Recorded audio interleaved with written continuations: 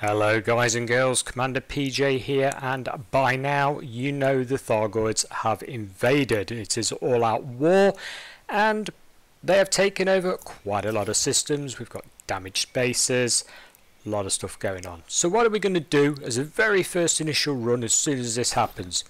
Well, I thought we should go right to the heart of a Maelstrom. So this is a new, for those that don't know.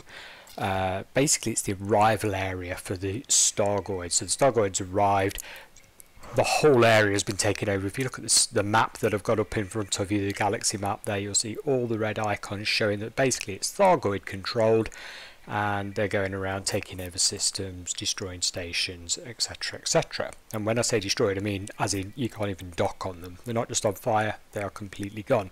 But anyway, I divulged. So we are now going to go to, or hopefully be able to get to, the middle of a Maelstrom. Now the Maelstrom is supposedly a large gas cloud surrounding what is hidden away in the middle of it. However, as you will see, it's not as easy to get to one as you think. So I'm not too far away. I've got about 8 to 10 jumps to do roughly, and it's not simple. All I can say is speed, not combat, is your friend on all of this. I got hyperdicted so many times I lost track. As soon as I entered the territory, which was classed as their territory now because obviously they've taken over it, immediately, bang, hyperdicted, knocked out of space, you know which space, and you've got to run because you're not being chased by one Stargoid, you're being chased by multiple Stargoids. Have had as little as 3 and as many as 5 interceptors chasing me, so don't hang around guys. Oh, and don't rely on your Guardian tech either because it's complete waste of time. It's not going to do you any good whatsoever in the occupied areas. In the areas that are still in flux, in balance, where they're still humanity controlled, yes, they seem to work from what I've gathered, but in the full-on areas that we're going to right now, the heart of it if you like, your Guardian weapons are going to do you no good whatsoever. As you can see, even this is just an AX kitted crate. This has not got Guardian tech on it. Throws all your systems to whack when all this sort of stuff starts happening, and that is only the start. Bearing in mind we haven't even got to where we're going yet. My advice to you, if you are going to try this, is know that going in this is probably a full run.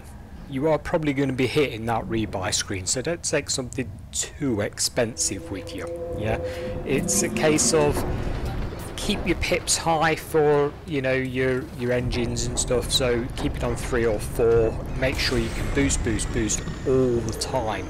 Get away from them, don't even try and tackle them, it's just not worth it. If you're going to try and go and have a look at these yourself, just make sure you've got enough for your rebuy, or a few rebuys in fact, and make sure your engines are ready to go.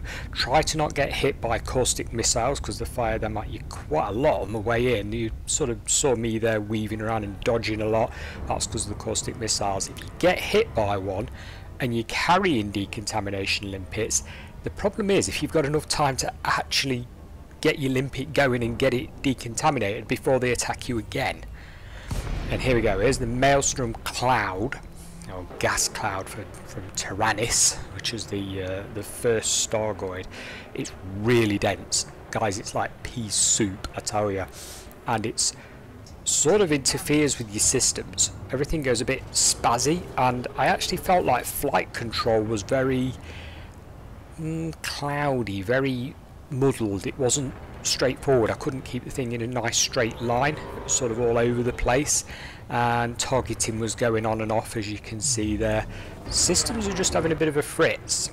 It does look absolutely beautiful though, so it's worth going in a rather angry sort of fashion of looking beautiful. I mean, everything is red, and as you can see there's these floating Stargoid crystals knocking around. Yeah, don't bump into one of these things and don't go too near it. They jettison caustic gas that you've just seen happening there, and if you bump into them, they're a little bit like old mines that we used to put in the sea in World War II. In other words, if you bump into one, they explode and send you hurtling backwards. So this one here, for example, I was having a bit of a close look with it and I clipped it.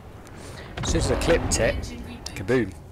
The damage is immense, you know, it sends you back a long, long way. And you're going to hit the rebuy screen. So guys, you know what you're in for. Good luck, thanks a lot for watching, and bye for now.